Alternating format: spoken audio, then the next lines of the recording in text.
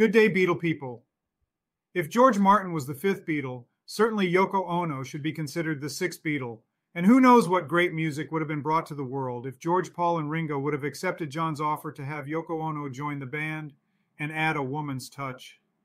We will never know what great heights the Beatles with a chick in the band would have risen to if they would have welcomed Yoko Ono into their midst. But alas, some of the Beatles were very jealous of Yoko. Today, I would like to highlight an album that has remained a hidden gem in Beatles history. John Lennon and Yoko Ono Unfinished Music, number 2, Life with the Lions. This is the direction the Beatles should have taken to bring their pop fluff to a spiritual level. I urge all who love great music to check this album out. You will be amazed, you will be amused, you may be confused, but you will never be the same after listening to this album. The songs on this album include Cambridge 1969, recorded live with 500 people, watching a once-in-a-lifetime spectacle which left the audience breathless.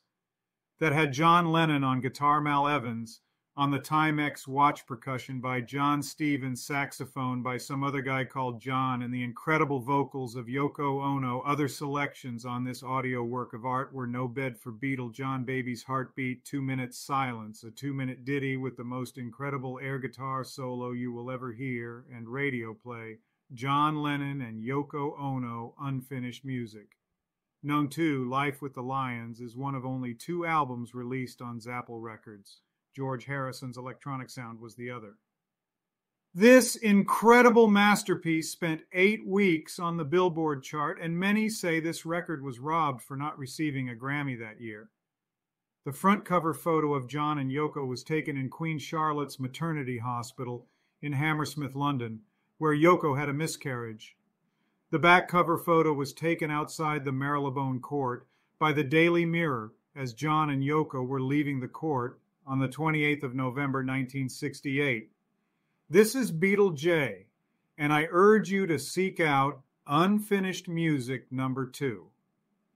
Life with the Lions, featuring the lovely and mega-talented 6th Beatle, Yoko Ono.